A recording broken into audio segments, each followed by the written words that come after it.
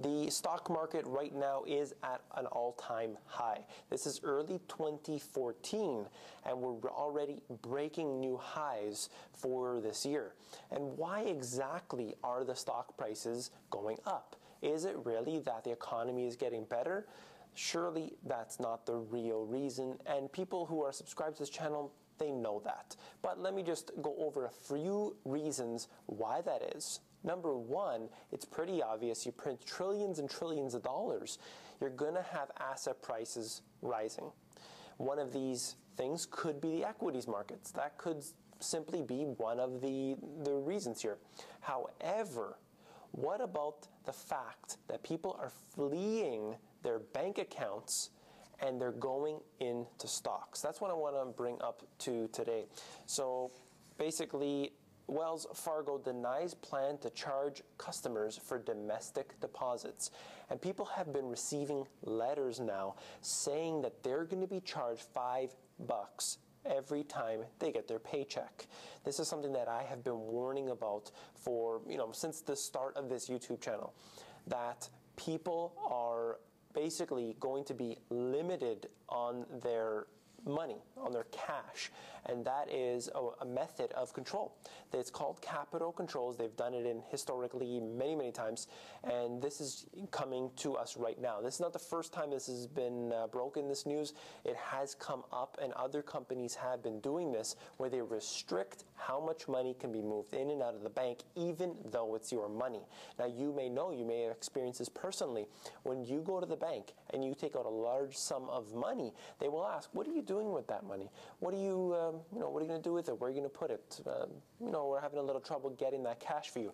Ultimately, they don't have the money inside their bank accounts. That's pretty obvious by now. However, they're really limiting how much we can take out. So I'll just go over this one thing. According to a Florida woman, Wells Fargo is telling customers that it will have to pay $5 every time they deposit their funds into their checking or savings account. This is huge news, and you probably can't see, but I'll flip it up anyway. That's the letter that she receives. I'll put a link down in the description.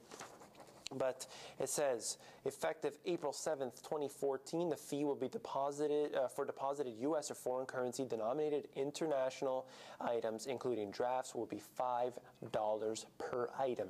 So here we go. It starts like that. And then also $5 to use the ATM and all sorts of different things that they use to make you not want to put your money in the banking system. And where do you have to put it? You have to put it in your 401k. You have to put it in your stock market directly, and you put it in all sorts of investments, and then from there, those are basically, they're not insured. So that's what they can do with the whole bail-in strategy that I've talked about many times in my book. I talked about the bailouts, and there's all these schemes that they have, and it basically just empowers them, empowers the banking industry. And the one thing that they can't really get to right now is people's insured deposits. And of course, when you take your money out of the bank and you put it inside of a risky investment like a stock, for example, you're not insured, and then they can take your money. And this is another scheme that the banksters have drawn up, and this is going to work very wonderfully for them, and they're going to win on this in this part. A lot of people are not going to be prepared. That's the one thing that I do.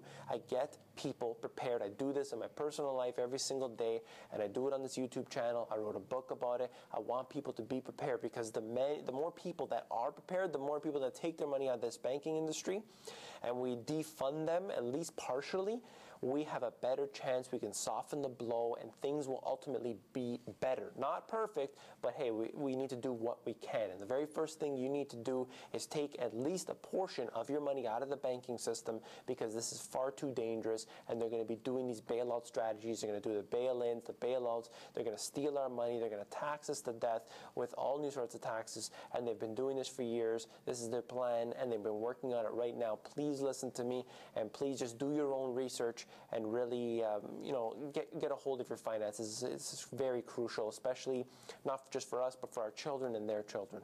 So I wanted to just say, if you like this video, please give me a thumbs up, and of course, don't forget to subscribe. The subscribership is growing. I want to say hello to all the new subscribers. Thank you for joining me. If you have any questions, comments, concerns, anything, send them my way. You can comment down below, and you can also email me at david@themoneygps.com.